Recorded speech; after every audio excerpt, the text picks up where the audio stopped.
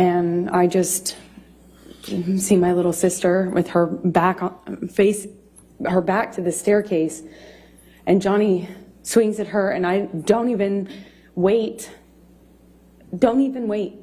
for any other, I don't hesitate, I don't wait, I just in my head instantly think of Kate Moss and the stairs, and I swung at him. And all of my relationship to date with Johnny. And that was how Amber Heard destroyed her very well-built evidence into an opportunity for Johnny to actually win the case. From just the reaction of Ben and the other Depp's attorney's reaction, we can see how gleaming they suddenly become while Amber is still trying to narrate her well-rehearsed story. A lot of people have been wondering why Johnny and his team was so elated from hearing Amber's testimony when she is at that time accusing Johnny for hurting her and her sister. I just remember this brief struggle we had before kind of break away. Whitney, my sister, all of a sudden put herself in between Johnny and I. She just threw herself like in the line of fire or whatever. She just all of a sudden was there and was trying to get Johnny to stop. Her back was to the staircase, and Johnny swings at her.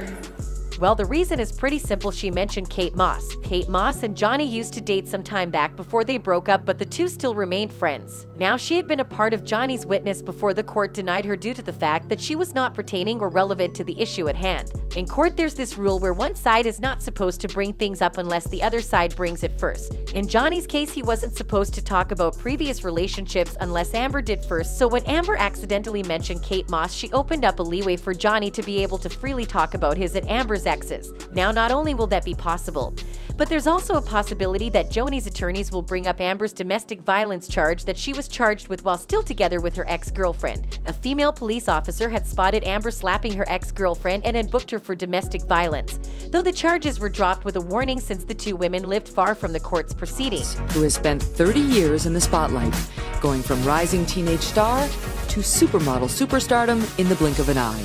Can we talk about how you were discovered? I love this story. It was here in New York? Yeah, JFK. What happened? My dad worked for Pan Am, and we were on our way back from a holiday, and at the time we were traveling on standby. Years later, her ex-girlfriend tried defending her, saying Amber was such a kind soul who would never hurt her, and that the officer who arrested Amber was homophobic. It was later revealed that the officer was a lesbian activist. I don't feel like it's ever been reproduced. No, it was young love. And we were so innocent and young and so excited about about everything, and everything was so new to us. Like going to the Caribbean was like... Not only would there be women supporting Johnny, but a domestic violence charge on Amber's head will be fatal for her. So we got on the plane, and my agent was on the plane, and she came up and said, "Oh, have you ever thought about modelling?" And I was like, "No." And then we went to see her in London, and they signed me up.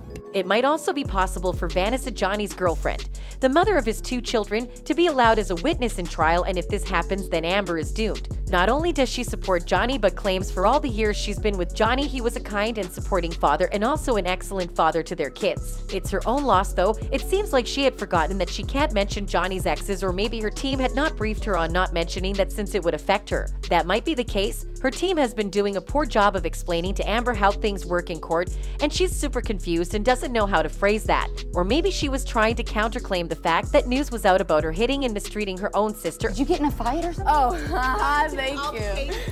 Got into an altercation.